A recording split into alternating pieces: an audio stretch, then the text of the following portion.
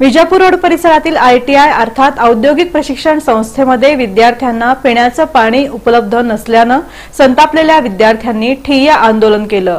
घरून पाणी आणण्याचा अजब फतवा प्राचार्यांनी काढल्याची माहितीही विद्यार्थ्यांनी खासगीत दिली आहे। सोलापूर शहराच्या पाणी पुरवठ्याचं वेळापत्रक गेल्या महिनाभरापासून विस्कळीत बनलंय। 4 ते 5 दिवसाआड पाणी पुरवठा होत असल्यानं नागरिकांना पाणी टंचाईला सामोरं जावं लागत आहे। अशीच परिस्थिती विजापूर रोड परिसरातील औद्योगिक प्रशिक्षण केंद्राच्या हॉस्टेलमधील विद्यार्थ्यांची झाली आहे। ITIच्या हॉस्टेलमध्ये गेल्या महिनाभरापासून विद्यार्थ्यांना भीषण पाणी टंचाईला सामोरं जावं लागतंय। ITIच्या हॉस्टेलमध्ये एकूण 180 विद्यार्थी राहतात। या 180 विद्यार्थ्यांसाठी पालिकेचं फक्त एकच नळ कनेक्शन आहे, त्यामुळे नळाचं पाणी फक्त 2 दिवसातच संपतं। उर्वरित दिवस विद्यार्थ्यांना पाण्यासाठी वणवण भटकंती करावी लागते। त्यात ही विस्कळीत पाणी पुरवठ्यामुळे पाणी कधी येतं याचा थांग पत्ताच नसतो। ऐन उन्हाळ्यात पिण्याचं पाणी उपलब्ध होत नसल्यानं संतापलेल्या हॉस्टेलच्या विद्यार्थ्यांनी बुधवारी ITI समोर ठिय्या आंदोलन केलं।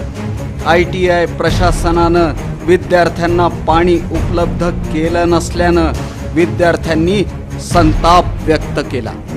मी कवठा या गावाने इथे शिकण्यासाठी आलेला आहे, तरी हॉस्टेलला 1-1.5 वर्ष झालं राहत असून पाण्याची गैरसोय होत आहे। तशी 150 पोरं आहेत, तरी पण 3 बाथरूम आहेत। पोरांची बाथरूमची आणि पाण्याची पिण्याच्या पाण्याची गैरव्यवस्था होत आहे। 1 महिना झाला तरी पण काय व्यवस्था केलेली नाही, फक्त करतो म्हणले आणि व्यवस्था झाली नाही। तसे 2 दिवस झालं पिण्यासाठी पाणी नाही। पोरं इतरत्र बाहेर जाते, जार घेऊन येते। असं किती दिवस करायचे? बीड जिल्ह्यातून परळी तालुक्यातून टोकोडे हे गाव आहे माझं। मी शिकण्यासाठी इथं सोलापूरला आलेलो आहे। वायरमॅन हा ट्रेड आहे माझा। मी हॉस्टेलला राहतोय। आम्हाला गेले 3 दिवस झाले पाण्याची सोय होत नाही। 3 दिवस झालं आम्ही इकडं सेक्शनला या वगैरे बाहेर जायला एक तर पैसे नाहीत आमच्याकडे। आम्ही 250 किलोमीटरहून इथं शिकण्यासाठी आलेलो आहोत।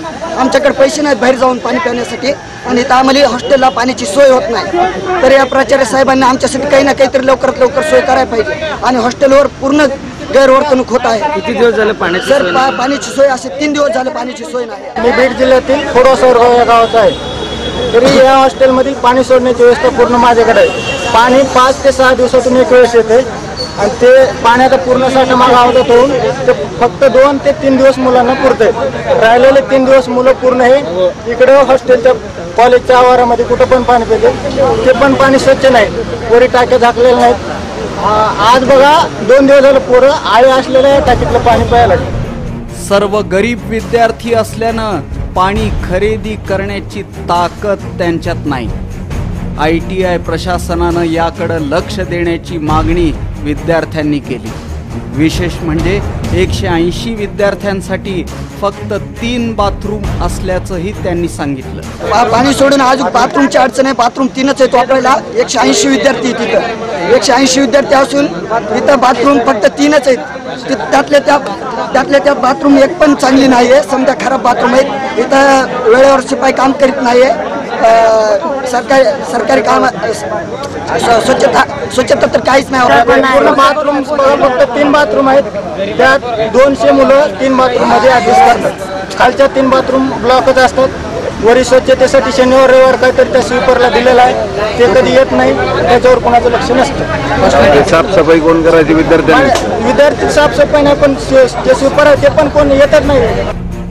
मेसमध्ये सुद्धा मोठ्या प्रमाणात अस्वच्छता आढळून आल्यानं विद्यार्थ्यांचं आरोग्य धोक्यात आलं आहे।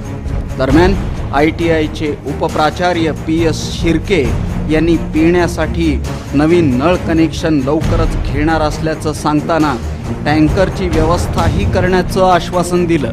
परंतु या ठिकाणी वस्तुस्थिती अशी आहे की या संस्थेमध्ये मीटरद्वारे पाणी पुरवठा केला जातो, परंतु मागील फेब्रुवारी महिन्यापासून या ठिकाणी आमचा पुरवठा बंद करून त्या ठिकाणी संस्थेच्या बाहेर बंद चालू कॉक बसवून पाणी पुरवठा 5 दिवसाआड ते शहराचं जे नियोजन आहे त्या नियोजनाद्वारे सोडत असल्यामुळं या ठिकाणी प्रामुख्याने पिण्याच्या पाण्याचं विस्कळीतपणा निर्माण झालेला आहे. त्या संदर्भात आम्ही कॉर्पोरेशनशी संपर्क साधलेला आहे.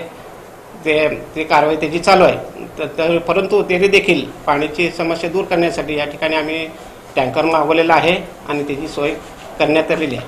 पण ही जी समस्या निर्माण झाली ते प्रामुख्याने नगरपालिकेने या ठिकाणी कॉक बसवल्यामुळे निर्माण झालेली आहे आणि ते या ठिकाणी पूर्णवेळ प्राचार्य नसल्यामुळे थोडंसं पाठपुरावा करण्यासंदर्भात थोडासा उशीर होत आहे. ITI प्रशासनाच्या अक्षम्य दुर्लक्षामुळे विद्यार्थ्यांना पिण्याचं पाणी उपलब्ध न होणं ही दुर्दैवाची बाब म्हणावी लागेल. एखाद्याला पाणी पाजवल्यास पुण्य मिळतं असं म्हटलं जातं, मात्र विद्यार्थ्यांच्या तोंडचं पाणी पळवून ITI प्रशासनानं पाप केलं असंच म्हणावं लागेल. शिवाय प्राचार्यांनी असा अजब फतवा काढला होता की विद्यार्थ्यांनी पाणी घरून आणावं. ही माहिती विद्यार्थ्यांनी खाजगीत बोलताना दिली. आता सांगा, हॉस्टेलमध्ये राहतात परगावचे विद्यार्थी, मग काय त्यांनी गावातल्या विहिरीतून टँकरमधून पाणी आणायचं की काय? असला हा अजब कारभार विद्यार्थ्यांना तहानेनं व्याकुळ बनवणारा, तडफडायला लावणारा.